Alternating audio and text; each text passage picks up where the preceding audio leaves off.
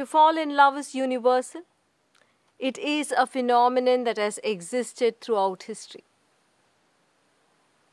What is this love that most of humanity runs behind?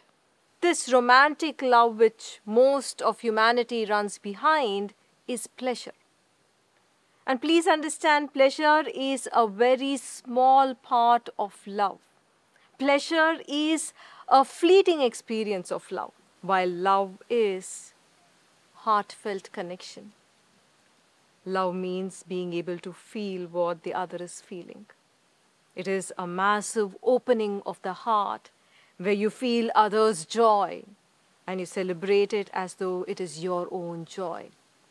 It is when you feel others' sadness, anger, anxiety, and then you reach out to them to lift them out of their unhappiness. Awakening to love is a revolution in consciousness.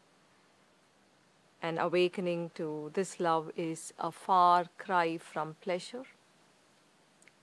It is a far cry from the romantic high that you feel momentarily.